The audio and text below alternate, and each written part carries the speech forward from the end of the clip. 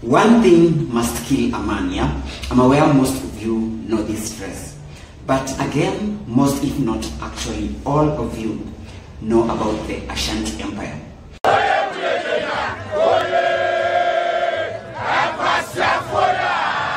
So the Ashanti Empire was one of the empires that ruled over West Africa a long time ago. And before the rise of this empire, there was one great kingdom, a very iconic, so powerful, give it all the great names, yeah?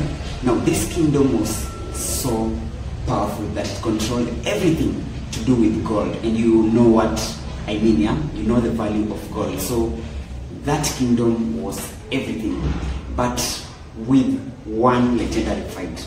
Like I started, I say, one thing must kill a man. Now, with one legendary fight, this kingdom fell.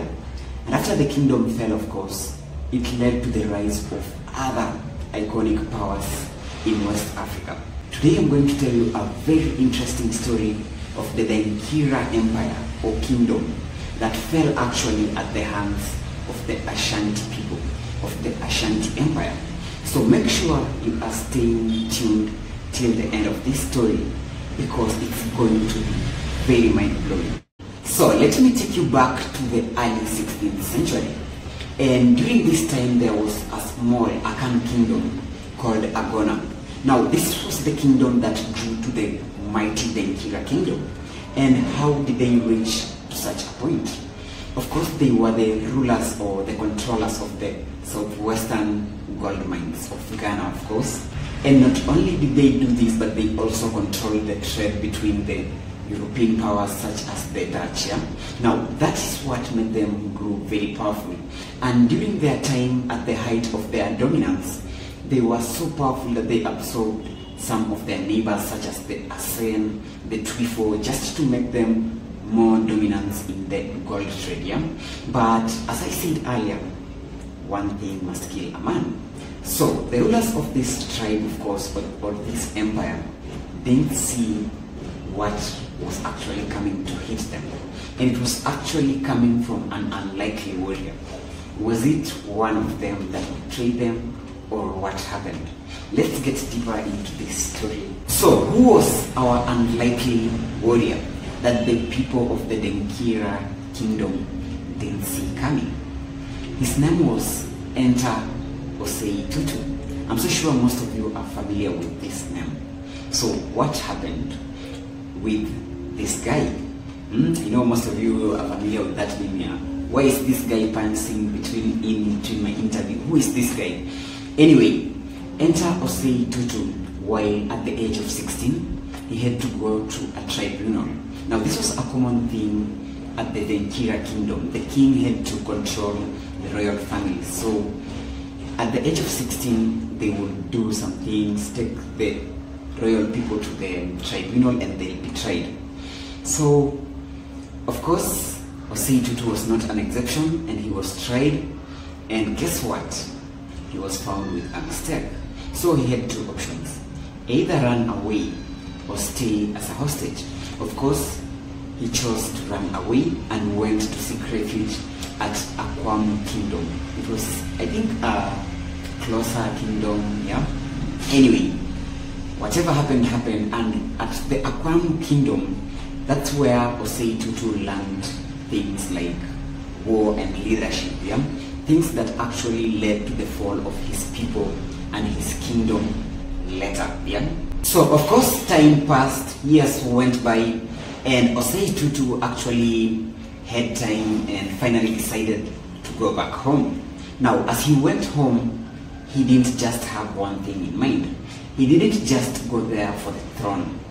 The other thing that he really wanted was, I am going to take down the whole of the Denkyira kingdom. Here, Empire Yote, it's going down. That's what was in his mind. Now, with these thoughts, of course, Osei Tutu rallied his close friend. Of course, he was a legendary priest. Most of you must have heard of this guy known as Okomfo Onekiem. So after getting him, of course, they rallied the chiefs of the Akan states. They did everything, yeah? And after this, of course, they formed a very great alliance known as the Amanto Confederacy. This alliance, of course, had one thing in mind: overthrow the whole, and I mean the whole of the Denkyira Empire. So this was going to be a very great fight, a very legendary fight, because trust me, overthrowing the Denkyira Empire was not an easy task. So what happened? So as I said, the Denkyira kingdom or empire was great. It had a great army, they had advanced weapons, yeah? But the Ashanti also, they were so clever.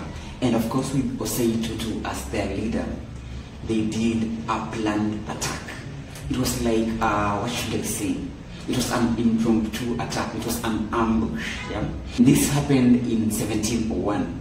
And to date, this battle is known as the Great Feyase battle. I don't know whether you guys have heard of that battle. This was the battle between the Ashanti people and the Denkyira Empire. And guess what? For once, the Denkyira Empire was defeated. The Denkyira army was defeated. Now, of course, their king was killed. His name was Denkyira. He was killed, and like I said earlier, one thing must kill a man.